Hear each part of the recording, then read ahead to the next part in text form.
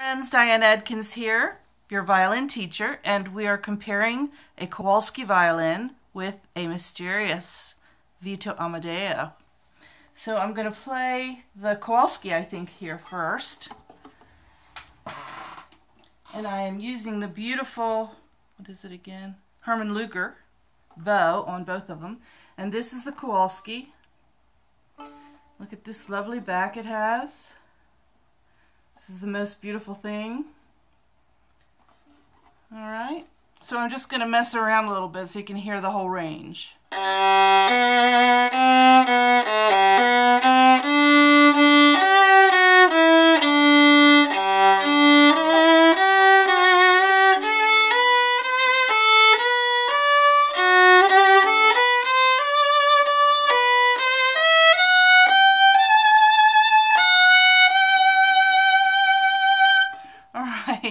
I'm a little bit nervous about this. Let's see. Now, I'm going to switch tunes real quick to the Vito Amadeo.